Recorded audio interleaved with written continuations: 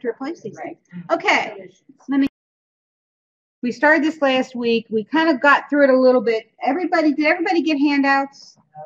Come up and get handouts. So everybody has the handouts that we're going to go through tonight.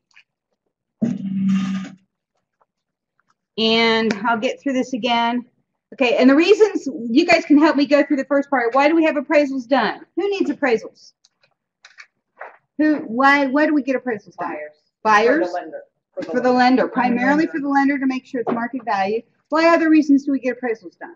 Seller maybe to see what the price, what they can sell it for. And they can do a formal appraiser, or they can do competitive market analysis, which is not the same as a formal appraisal. But as realtors, you will do competitive market analysis.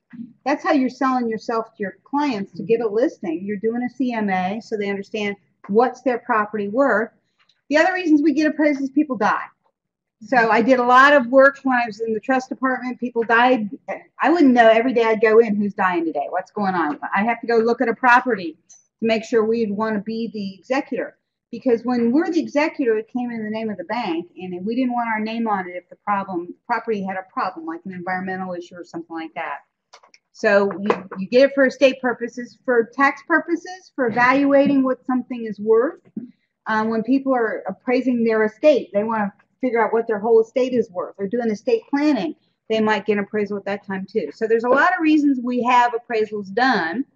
And we're going to talk about the process of getting appraisals done. And obviously it's opinion value. Everybody has them. But as an appraiser, we support that. There is a scientific method to how we gather the evidence and how we put this form together that you're going to go through tonight that proves the value. It's a value for a moment in time. It's the moment in time that the appraiser says, as of this date, this is the value that I'm putting on this property. It could change 10 days from now. It could change months from now, whatever. But this is also why when we're trying to do competitive appraisals, we're trying to find properties that have sold within the last 6 months or closer when we're doing residential. We can always find those. When we do commercial reports, we might have to draw a bigger net to get our competitive properties. We might have to go back in time. If we're doing that, we have to make some adjustments too because of the area and the time factor. So the appraiser is an independent professional. They're trained. They have plenty of training. There's a lot of hours of training that a residential appraiser and a general appraiser, commercial appraiser have to go through before they can sit for the test. There's a lot of training that they have to go through. Appraisers have requirements. There's the Financial Institutions Reform Recovery Enforcement Act that kind of regulates the appraisal activities. And then the biggest one, the one you'll see most often, is something called USPAP, which is Uniform Standards of Professional Appraisal Practice. These forms that we're talking about, they are kind of adopted by this USPAP guidelines. The forms I handed out to you tonight, I've given you the appraisal report. You've got one that's all done. This is the one my son had to pay twice to get done. This is his house in Kentucky. Even though it's in Kentucky, it's Ohio, similar format, similar law, all that kind of stuff. You'll see appraiser certification on the back. You see his disclaimers, everything in the full report. So that's to give you a full report so you know how they're filled out. You have a basis for thought. The thing Ed may not go through is the residential green energy efficient addendum. Because I'm a lead AP, this is something I like to talk about, green homes.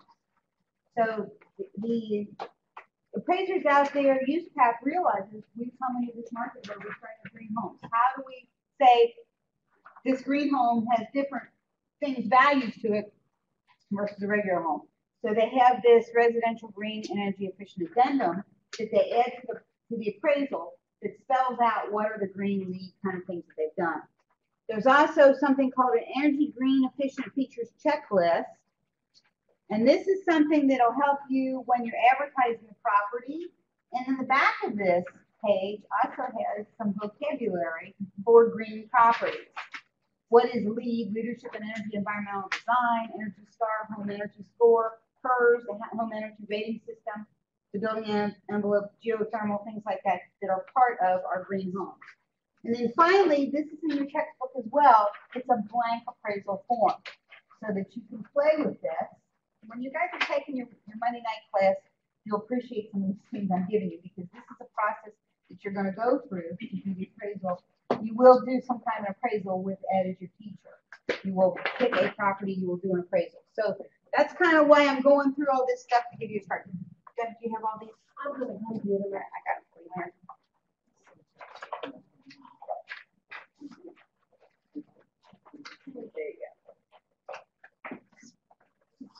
Okay, so we've got the appraisal form that you'll have to look at. We have organizations that appraisers belong to. Okay, any real estate organization, I do property management.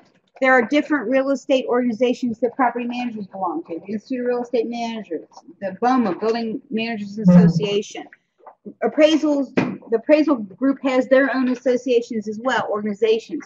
The reason you want to know about organizations for whatever field you go into in real estate or whatever your professional career is, these organizations are out there to give you professional guidance. Most of them have some kind of education attachment to them.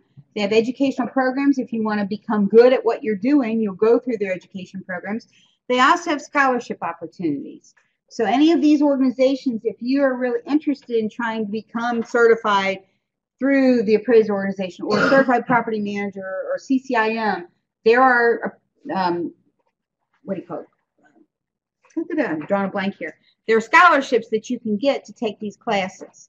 So I have work that helps me pay for some stuff, but I've done scholarships before to get some of these classes done as well. So don't hesitate when you see something, if you're really interested, to apply for a scholarship. I did CCIM classes years ago, and I took 3 of them on scholarships that I applied for and got. It took a while to get them, but I did it. Now I've taken them so long ago, if I want to become a CCIM, I have to take the classes over again. But they also do kind of have an expiration period. So all these organizations are out there for appraisers, do the same kind of thing. A National Right-of-Way Association, Esley, who's in our Wednesday night class, because of the kind of work he does with Duke Energy, they have a lot of people that are with the International Right-of-Way Association that are doing the type of work. They're helping Duke Energy and other utility companies get the easements and the things that they need to do appraisals for their easements to do utility work. The appraiser, again, the process, you're going to do a comparative market analysis from recently sold properties. You're going to look at properties currently on the market. You're going to look at expired listings. Again, this is not a formal appraisal, but this is what you're going to do when you're starting out the process to get a listing engagement, to explain to them. The reason you want to look at properties currently on the market, this is your competition. Recently sold, those are the properties we really use for the appraisal process, because until a property is sold, you don't know what it's going to sell for.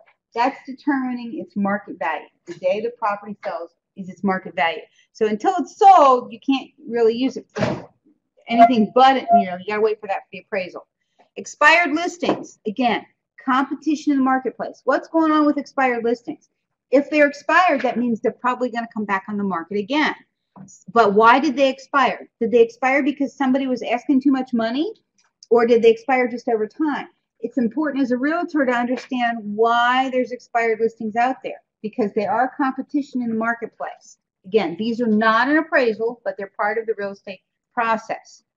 The broker's price opinion, usually less extensive than a competitive market analysis. Again, not an appraisal. But it can be used for when people die or business appraisals, things like that. Very often, instead of doing a formal appraisal, if it's not a federally kind of ingested for money or things like that, they may just go pay for a BPO, broker's price opinion, to learn what they think the value is worth. A broker in the marketplace, they're going to brokers that are experienced, that know the market, and they're saying, you're a professional, tell us what you think the value is and why. So again, less extensive than CMA. Typically, it might just be a couple pages or even just a written few paragraphs to say this is why your property is worth this. So the appraisal process, you're identifying the problem. You're going to determine the scope of work. Scope of work in a residential is filling out this paperwork. Scope of work in a commercial appraisal can be 150 pages. So again, when we're starting this process, what are we doing? What's our goal for the scope of work? Are we just going to do the residential paperwork and forms? That's fine. Are we going to add a green and lead addendum? What are we going to do? We're going to gather, record, and verify our data. We're going to analyze the data. I Ideally, we want to get 6 properties that are truly competitive properties. We want to be able to throw 3 of those away and pick the very 3 best to keep in our appraisal report. But this is the analyzing the data. We go out and get 6 or 9. What are the 3 best? Why do we want to keep these? They're the closest to our subject property, least amount of adjustments that we need to make.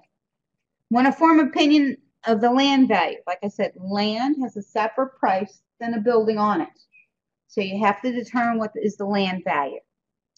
In the land value, you're going to do a similar approach. Go out and find land sales to see what the land value is worth, to determine that. You're not just saying, oh, the property is $45,000, therefore the land should be worth 10%. We're never doing that. We're actually out there in the marketplace to find land sales to get competitive values. We want to form opinions of value with the 3 approaches to value. You have a cost approach, you have the market data approach, and you have an income approach. The income approach is not appraisal value that we use when we do residential appraisal, because unless you're buying a home to be an investment property, the income approach doesn't really apply. The cost approach is something we look at. What does it cost to build a house? Okay, I did this exercise a couple weeks ago with my insurance company. I got my insurance bill, and I said to my insurance agent, who's been my insurance agent for over 30 years, I said, Lindy, I don't know why I'm paying insurance on a house that's worth maybe $130,000, $140,000, but my replacement cost is $240,000. I said, that's a hell of a difference. I honestly don't think my cost to build my house new today would be $240,000. She proved to me with some records it's worth about $220,000. If my house had to be built totally over again, pouring foundation and everything, would be about $220,000. So the $240,000, the difference, you know what? I'm not going to argue that. With the insurance world, if you don't insure to 100% of that cost replacement value, if you have a catastrophe, the insurance company is going to come back and say, well, wait a minute. You're only insured 80% of value. You're only insured 70% of value. Therefore, we're only going to give you 80% or 70% of the value of the damages. So you want to insure to 100% of that cost approach, that cost value. Again, in the real world, when we do a cost approach, we also come back to it and we say, okay, my house was built in the 1930s. It's 90 years old. It's depreciated a heck of a lot in value. So we would take that $220,000 and we would depreciate it down in value. By depreciation, we would get it down to a value probably around $130,000, $140,000. Again, not out of range. We want to reconcile the values. This is where we put together all of our data. We look at all of our values and we reconcile them against each other. Why is one value making more sense? Why are we picking this value versus anything else? That's the reconciliation process. This is a question on your test. The reconciliation. What are you doing with real estate to figure out what's the value worth? Then you're going to report the final opinion of value. So we used Uniform Residential Appraisal Report, URAR. That's the report that you have. The blank report, the report in your book, is the Fannie Mae Form 1004. That's just a common appraisal report that all appraisers use. And residential offices, real estate offices, lending offices, this is a report that they see floating around all the time. They're used to seeing this report. Now, the report I gave you and printed out for you is on letter-size paper. Very often, I don't know why, but these reports are actually on legal-size paper. I don't know why. It's hard to get legal-size paper these days, but these reports traditionally have been on legal-size paper. What is legal-size paper? 11.5 by 14. Instead of 8.5 by 11, it's 11 by 14, 8.5 by 14. Long paper is legal paper. So they're typically legal paper. I don't know why, but that historically goes back. It's just what it is. Common practice. Okay, so we do the appraisal. We look at value. When we look at value, we're looking at demand. What's the demand for this piece of property? Where is it located? How many bedrooms does it have? What is the market demand? Why do people want to have this property in this neighborhood? What's demand? Utility and scarcity transferability. If this property gets destroyed, if this property is no longer available, what is close to it? What can we substitute? What are we looking at? But we also have to understand that there's only one piece of property. I'm an identical twin. There are 2 of me, but we are individuals.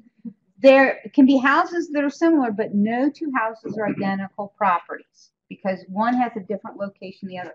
Maybe built by the same builder, exact same floor plan, same finishes, but they have a different physical location, so they're not identical. So that's part of this whole scarcity transferability issue that we're looking at with real estate. So the market value, the most probably price a property will bring in a competitive market. This is also why we want to, when we do an appraisal report, we only look at properties that are sold because we have a way of verifying that they've sold. We've reached what we call the true arm's length transaction, the true market value when it's sold. The market price is the property's asking offer or sales price. There is a difference between a market price and the market value. The asking price is not necessarily what you sell it for. They might be the same number, but very rarely are they the same number. The actual selling price can be higher or lower than the market price. Hot market. You go in, you put your house on the market, all of a sudden it sells for more than you listed it for. Wow. Then you think, well, I wasn't asking enough. Well, maybe you were, but there's more forces that are going on. Competitive marketplace, more than one bidder, so we can price it up.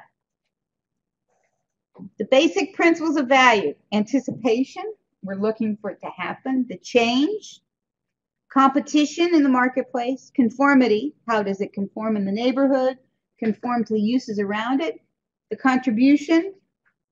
The highest and best use. How many of you have heard that word, the highest and best use, those words before?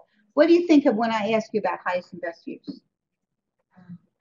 The way to get the most out of using the property. Okay, the most out of using the property. The highest appraisal value. The highest appraisal value. The highest profit that can be given. Highest profit. Okay. When I have a piece of property that's a farm property, and I'm going to put an interchange through that farm property, and it's been a farm property for 100 years, is its highest and best use still a farm property when I'm going to have an interchange right through the property? No. Is its highest and best use multifamily? Probably not. Is the highest and best use office? Maybe. Is the highest and best use industrial? Maybe, depending upon where we are on the highway, where trucks are going. Is the highest and best use retail? Retail is absolutely the highest price, but based on zoning and everything, can I make it retail? So highest and best use, we're going to look at the zoning. We're going to look at what's going on in the area, what can physically happen with the property when we want to redevelop it. Highest and best use, where my house sits in the neighborhood that it's in, several blocks off the main drag of Wooster Pike, its highest and best use is purely residential. There's nothing else I'm going to do with that house. Now, the houses that sit right on Wooster Pike, we've actually, through planning and zoning, we've come back and we've zoned 3 back in to be retail zoning. And we did this years ago when I was on the planning commission because we had somebody come to us and say, I'd like to build a Rite Aid at this corner property. But if I want to build a Rite Aid, I got to go 3 properties deep to be able to get the parking lot, the turn ratios, the drive-through window, and everything that this really needs. But the way your little community's zoned, I could only go 2 back without having to come for a zoning change. So when he came to us and told us what he was trying to do, we agreed it makes sense. We'll go ahead and help you do the zoning change to the planning commission. We'll help make that recommendation because it's a way to rebuild that corner property that really needs to be redeveloped, and it hasn't been yet. But we went ahead and said, okay, we'll agree to that. As the planning commission, we agreed to that. So we gave those people that are 2 and 3 back a chance to make their property retail. Retail is a higher use, a higher money for their property. But is it physically happening yet? No, it still hasn't happened. But, well, one of them isn't. No, it just, this was 12 years ago. It hasn't happened since because the owner of the particular corner hasn't found a better resale value yet. He just keeps using it. It's a snappy tomato pizza. So it's a commercial use. It still works. But the house next to him is rental. The house next to that or behind that is a garage. It's a house, but they're using it as a commercial garage. So it's in that kind of wheelhouse where it is a change of use. It meets the retail zoning. So again, when we look at highest and best use, we're looking at all the potential zoning use to blend with the area, what can be done with it. We also look at something called increasing and diminishing returns. We're going to look at plottage. And you're going to read about all these. I'm not going to go into a lot of details, but you'll read about them. So have some suspense so you'll learn a little more as you're going through this. We're going to be looking at regression and progression, substitution, and supply and demand. What did we start this class out with? Supply and demand. Supply and demand was one of the first things we learned about, because supply and demand impacts the real estate market. Makes things happen faster, later, sooner, controls timing, controls pricing, all kinds of things. So supply and demand has a very direct impact on our appraisal report. Supply and demand in the marketplace. So the three approaches to value: sales comparison approach, again, the market data approach. We go out, we look at properties that have sold. As an appraiser, that's all we're looking at. As a realtor, we're looking at listings, we're looking at expire listings. But as an appraiser, we're only looking at properties that have sold. Remember that distinction. The cost approach, we're looking at what would it cost to build this house brand new today. The foundation, the everything, and then we put a depreciation factor on it. There are several kinds of depreciation we can do. We can do a straight line depreciation. We can do double digit. We can do all kinds of accounting depreciations, but we're going to use a systematic method stating why we're choosing whatever method of depreciation, why we're stating that property. Again, my house is 80-something years old. Does my house only have a 100-year life? I don't think so. But I think over time, my house will be rebuilt, rebuilt, rebuilt. We've put a new roof on it. We've put new driveway on it, new doors, windows, siding, new furnace, new, everything, kitchen, bathrooms. We've rebuilt the house a lot in the 30-something years we've been there. But will be rebuilt again? Probably. The house can continue to be rebuilt. It has good bones, good structure to work with. The income approach to value. We're going to look at a gross rent multiplier. We're going to use something called a gross income multiplier. For the residential real estate class, know that something called an income approach exists, but we're not going to use it because it really doesn't apply to what we're doing in our real estate reports. We can't give it any credibility because when people are buying a house for their home, they're not buying it for income. So they're not looking at it the same way. We can use the income approach if okay, we're trying to come up with we've got two staggering different numbers. The cost approach is one, the market data approach is another, staggering different numbers. We might bring an income approach in to say, wait a minute, can we get something that gives us a closer number that we can focus in on? That might be the only reason we'd ever, as an appraiser, look at an income approach, because our other two approaches are very far off. Commercial properties, the income approach is our primary driver. Why are people buying investment real estate? They want to get income. So that's primarily their reason. That's what's driving them. The reconciliation. Again, analyzing and effectively weighing the findings from our three approaches. The appraiser explains not only the appropriateness of each approach, but also the relative reliability of the data within each approach in line with what types of value are sought. And then the appraiser explains how the data reflect the current market. Okay, so I want you to pull out the appraisal report on my kid's house. And I want you to look in the back of it here. He's got some notes. It's a little bit fuzzy to read, but when you go through the report, he does the foundation, he does description of value, he shows us what the house is.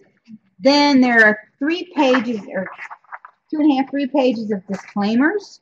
2 pages of disclaimer. But on page, the additional comments, he talks about, please note the appraiser's signature appearing on appraisal report's electronic signature. This is this page here after the adjustments page. Additional comments.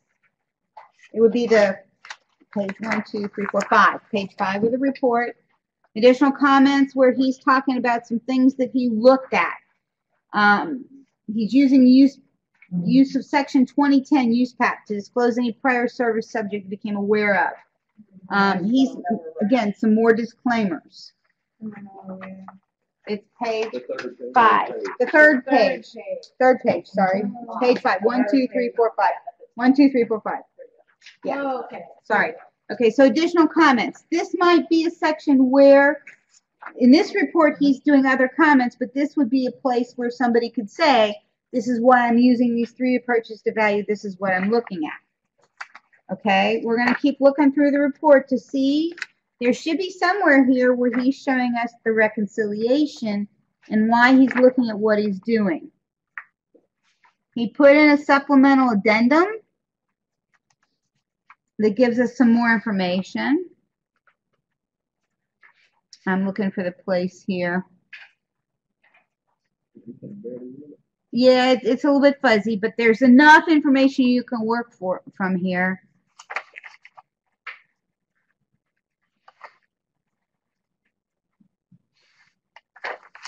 You've got the subject pictures, you've got comparable properties, you've got a market. It shows physically a map where the property is, what's going on. Condition ratings and definitions. Keep going through here. Condition ratings and definitions. And I'm still not seeing what I'm looking for, which is the reconciliation of value. The final summary that says what it is. Yeah, I don't see it. The appraisal take these pictures?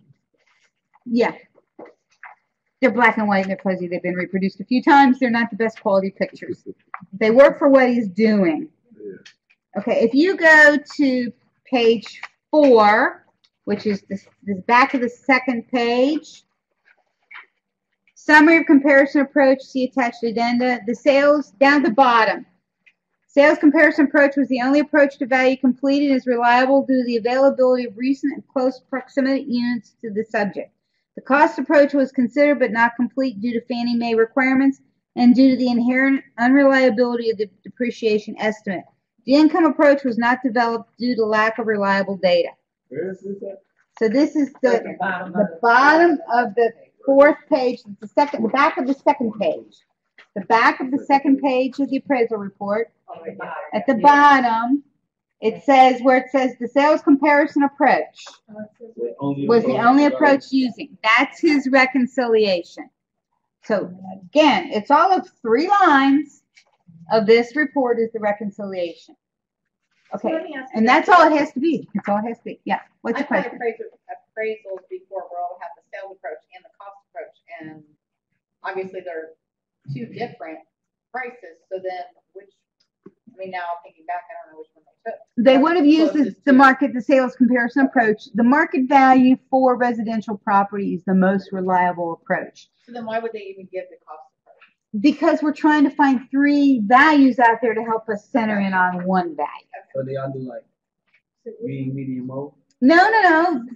There's a scientific method, and that's what in the reconciliation he put why he didn't want to use the cost approach, because it was not completed due to Fannie Mae requirements because of this loan and the package of what was going on. Right. And then the income approach was not developed due to a lack of reliable data. So he tells you exactly why he didn't use or why he threw out the other approaches and why he's only solely relying on the market data approach. And that works. That works for this report. And this is very typical of a residential medium low price house. The higher the price of the house, the more data may be in there, the more explanations may be done because you got more room for flux. This house, its value is 110. Okay. This was a house that they were asking 122 for. Max made an offer of 115. They accepted the offer. Then the appraisal report came back at 110. My kid about died. And he's like, what's going to happen with this? I won't be able to get it. I said, just relax. Go back. Let your realtor do their thing. That's what the realtor's here. That's why you have a realtor representing you and there's a realtor representing the seller. Let the realtor go back and explain to the selling realtor why we got this appraisal report, the fact that this appraisal report exists, and convince them why they need to come down in value. And she was able to do that. So they accepted the 110 offer. So they revised the offer to 110 and sold the house at 110. So he came in literally at 100% of the offer. Is this reasonable? In residential real estate, varies 100% of what the appraisal report is typically what people are financing. Okay, and then you had to put 5% down, depending on what it is, but it's very common for the selling price to be 100% of the appraisal report. So again, not uncommon. So again, so the reconciliation, why they use each approach, and how the data reflects the current market condition. Okay, so that's Does the it appraiser for the know slide. what they're trying to get the Yes, price the to go appraiser to? is told when they go in the assignment, they understand a little bit about the contract. They don't have the sales contract in their But they know the hands, price. but they know the price. So they're going in to try to meet that. Again, he came in lower, and he had to really, you know, again, this is what I feel it is. He justified it, and we had to work with it. Okay, so what I want you to do is we go through this appraisal report. I want you to look at, okay, now go to the second page. It lists the property, the buyer, the property, who he's buying it from, date of public record, the legal description. Okay, look at the legal description. Lot 5, Fairfield number 5, F2 8-6. That's all the legal description is. It's not a whole convoluted deed legal description. It's a simple legal description for this form. So there are several kinds of legal descriptions that exist out there, but that's all we need for this. What year what's the assessor's parcel number, the tax year, what's he looking at? Quicken Loans is who he got his loan through. Subject is currently listed Northern Kentucky MLS for 116.5 and is in pending status. The subject was originally listed on 520 for 121.5. Arm's length sale. The contract appears to be a standard purchase agreement for a typical arm's length transaction. This arm's length language, understand what it means. Arm's length transaction is two buyers compelled, buyer seller, two people compelled to buy and sell a piece of real estate that are not related. There's no duress. There wasn't a bank foreclosure. There wasn't a short sale. They use this in short sales. I don't like the fact that they use it. An arm's length transaction is no duress. People are freely coming to the marketplace. They're buying and selling based on what the market is bearing. Based on the sales of the area, based on the sales in the report, the market does not support the subject's contract price. Okay, this is where Max flipped. So again, we educated him, went back, and he was able to get, so he paid $800 to have this appraisal report done twice because of what was going on. There was a leak that came back. We'll read through that and see that here. But he paid $800, but he get a $5,000 price reduction. So in the end, the kid made a good deal. He got what he was trying to get done. If you read his Facebook page at the time he was buying this, you can see all of his comments, what he was going through as a young kid trying to buy a house. Oh my God, now I have a home. What am I going to do? So when we go down further, we can see the general description of the property. We have a foundation. We have the exterior description. It's concrete block, brick average, asphalt shingle average. The floors, carpet, vinyl. Drywall, plaster, painted wood, vinyl average, tile average in the bathroom, natural gas.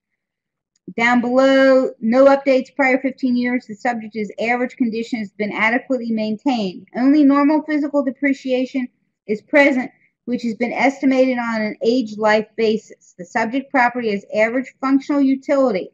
Okay, two things we just talked about there. Physical depreciation. Okay. And then the other thing was average functional utility. We have physical depreciation and we have physical obsolescence. We have functional obsolescence. These are two things you're going to read about in your textbook. Physical obsolescence is when a property physically can't be restructured. It is what it is. It physically can't be restructured, or it's lying next to other properties. It doesn't control what its next door neighbor is. So the graveyard next door might be a real turnoff for a lot of people. Some people it's a turn on, but a lot of people, the graveyard next door is a turn off. And you can't change that physical nature. That's physically where the house is physically located. You can't change it. Functional obsolescence. How many of you watch HGTV these days? Is there a house that has functional obsolescence? I don't think so. I think most of these houses, they go in, they blow out walls, they do this, they do that. They totally take care of any thought to your mind of functional obsolescence. But it costs money to do the work they're doing. When the average homeowner is coming in, this kid's looking at this house, He's not looking at this house to come in and tear walls down to buy it and do a lot of work. This kid's looking to buy this house so he can move right in. So he's living with the functional physical obsolescence that might be present in the house. So those are two things you're going to consider. If they are really bad, the appraiser can make judgment calls and they can detract from the subject properties. They can detract or add values based on functional physical obsolescence. That's something we ask an appraiser to look at. But again, given the nature of how things get remodeled and what can happen today, a lot of things can be overcome with the right price, with the right dollar. Subject property is typical in characteristics of the area, meets with the buyer expectations in terms of the general market appeal. No buyer resistance would be anticipated. So it's a typical house in his neighborhood.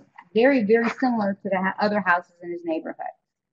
The next page is 27 Julia. The subject property is always on the left.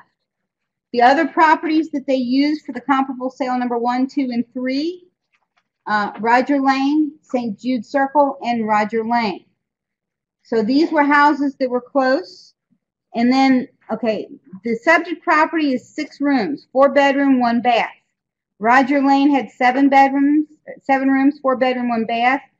St. Jude, 6, 4 bedroom, 1 bath. Roger, the other one, had 7, 4 bedrooms, 2 baths.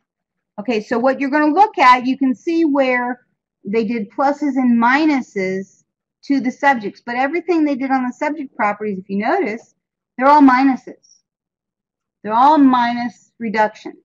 So the subject properties in this example were all better houses than, the comparable properties were all better than the subject. They subtracted value from all of those. So this appraiser went out for current sales, and he couldn't find a house that was worse than this. All the houses he found were slightly better. So he had to make reductions to the comparable houses to come up with that. You never adjust the subject property value. You only adjust the comparables up or down to make the comparables similar to your subject. So what you see is the house, the first property, after he did all of his $2,000 worth of adjustments, negative adjustments, the house sold for $1,099. After he's done adjustments, he's got a gross adjustment at $1,079. The St. Jude sold for $110. After he makes adjustments, he has adjustments that got it down to $1,056. Roger Lane sold for $123. After he does adjustments, it's down to $112.2. So again, you're looking at these and you're even trying to go, where did he come up with 110? But 110 was kind of an average number, but 110 was what he called the value. And then where did he get the information? From courthouse, realist, courthouse, realist, courthouse, realist, courthouse, realist. As an appraiser, we also double check this information. Just because it's in the courthouse, just because it's in realist, or because it's wherever it's listed in the MLS or whatever, we assume the information is correct, but we still verify it. We'll call a realtor involved in the sale. We'll try to find somebody who's involved in the sale to verify the accuracy of the information. The subject property has a prior transfer on 9/16/2013 for $104, which was a purchase by the current owner. The comparables have not been sold or optioned in the previous 12 months as the date of the valuation. So he goes on. Again, this is where he talks about the sales comparison approach is what he used. The next page is where he goes through additional comments. Then he has the cost approach to value. Okay, when you go down and look at the cost approach to value, there's a place to put it here. He's got a cost approach of value that says that this property, cost approach, he's putting $15,000 for the site work, a 55 average year span. But the income approach was not developed, then below, the income approach was not developed for lack of data. The cost approach, he didn't really complete it to give you a total value there. Okay? And then the next couple pages is just saying I'm not responsible for this, I don't do this, I've got an appraiser certification. Then on the next, after those few pages, he lists his comparable number 4, 5, and 6. So he did the right thing. He went out in the marketplace and he tried to find 6 good comparables. And he states all of his good comparables here. And 4, 5, and 6, 4 had a value of 112 after you adjusted, 5 had a value of 112,650, and 6 had a value of 114,1. So he threw those three. They're still here, but he didn't give as much pertinence to those. He put them on the back. And that's why he said comparable 4 to 6 have not been sold or optioned either, but comparable 4 was included due to lack of similar sales in the area and was used to help support the subject's appraised value. Comparable 5 and 6, although an active listing, pending sale, were used to fulfill lender requirements. This lender said they wanted 6. They asked for 6 comparable sales. No weight was given in the final value estimate to 4, 5, and 6. So it tells you what he did. Next page, again, market conditions addendum, total comparable sales, more information about conventional, non-conventional financing, common and locale. Based on the appraiser's experience, MLS statistics, and conducting agent interviews, our records indicate that foreclosure sales do not have a predominant factor in the subject's market area. That was good to hear. There's not a lot of foreclosure sales in that little neighborhood. Additionally, with the current availability of good interest rates coupled with a balance in other market factors, provide for a healthy market in the subject's neighborhood. Again, those are all good things that somebody wants to see. The bank likes to see that language. It supports them lending money on the property. So he's building it up then too. And then again, supplemental addendum, more information about it. Then you go back in and you can see the subject photo page. You can see the inside of the property. Then you see comparables, 1, 2, and 3. You see the fronts and back, and then you see comparable 4, 5, and 6. You see the basic floor plan, the sketch of the house. And you'll see a map that shows where the house is. You'll see the comparables. Again, these comparables are all within 1.5 miles of this house. So it was pretty easy to find comparables that were close. Again, this neighborhood, what's going on, lots of these little houses were all built in the late 50s. Easy to get to these houses. Easy to make it happen. Then more information on what he did with the appraisal report. Okay, so any questions about an appraisal report?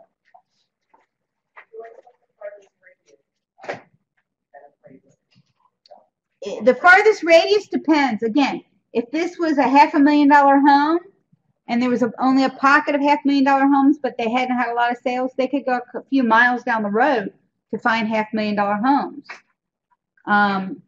Again, because it's a $110,000 home, 120 less, there's a lot in this area that's available.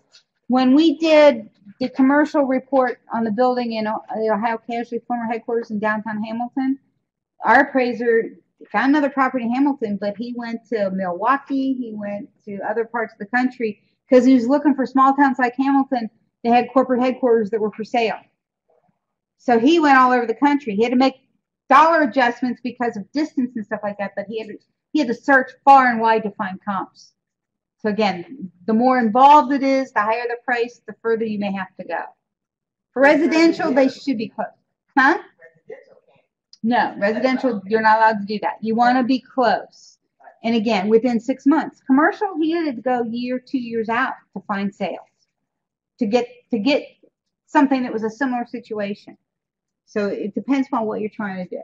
So if someone's buying cash, do we even need an appraisal? If somebody's buying cash, you do not need an appraisal. The person that's buying cash should know what the market value is, making a smart offer. But the person that's buying cash may not ever have a formal appraisal, but they'll have a CMA. They'll have their realtor give them a CMA to make sure they're doing the right thing. They'll use the CMA to help them buy their insurance. They'll use the CMA to list the property value in their asset pool. But no, they do not have to have a formal appraisal. About some of those mamma jamma houses in California where people are buying them, all cash offer or something, and $3 million. So Right. Nothing requires the reason formal appraisals are required in our market is because banks require them, and it's government funded money, Fannie Mae, Freddie Mac, different things like that. They require formal licensed appraisers to do the report. But no, cash sales never require that. Cash sale, you don't have to buy title insurance, but we would tell you to do it to protect your interest. Go back and look at it. Any other questions?